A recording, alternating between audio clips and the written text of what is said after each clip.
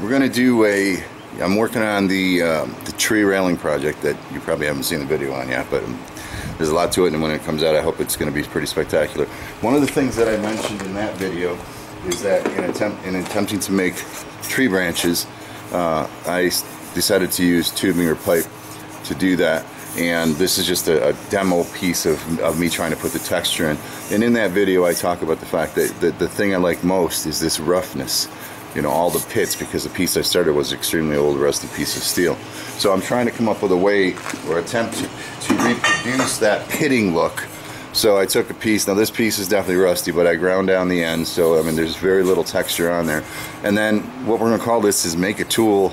Well, it's make a tool, need a tool, make a tool, but need a tool, find a tool. I started thinking about the Vikings, or at least my understanding of them, and they used to use stone anvils. And I'm like, well, what if I were to take something, and I just happen to find this piece of concrete that has a lot of texture, and what if we go ahead and use that as a bottom part of the anvil? Would I be able to put enough texture in to satisfy me without that falling apart and all, etc., etc., etc.? So that's the crazy attempt we're going to do. Need a tool, find a tool. Yeah, I kind of like the idea. Let's see what happens. Alright, so I got this piece heated up. I'm not sure what I want to use for a hammer. I don't mind deforming the pipe and after texture in the pipe. This wooden hammer seems to be doing the trick. I can go back and round it later.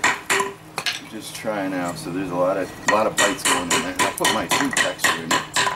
Maybe I can kill two birds with one stone here.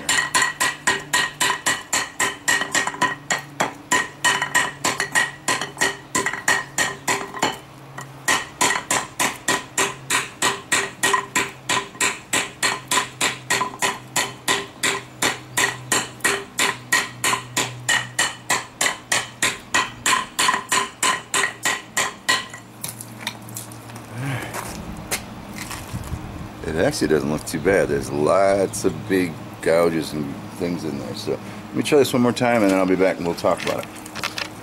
Alright, after working it through a few times and then tapering it down the way I expect to, I'm just going to come back here and clean up anything that I did wrong for the textures. Just got to find me some good concrete blocks to play with. I think it's going to look pretty cool. Kind of happy the way it looks now. Yeah, a little bend in there. It's pretty natural to me. Just those like veins you put in there. I like it. Alright, let me clean it up. We'll come back and take a look at it.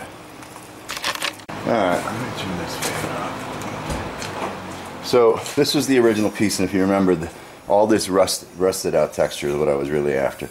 And by using that concrete out there, I mean, I think it did a great job. I mean, it looks really, really good. My long lines are in there. And again, I had ground this down, so there wasn't a whole lot of rust texture there. So this is an example of raw steel. I was able to contour, shape, put a little curve into it, and narrow it down for the next size tubing and all that kind of stuff. So very, very pleased.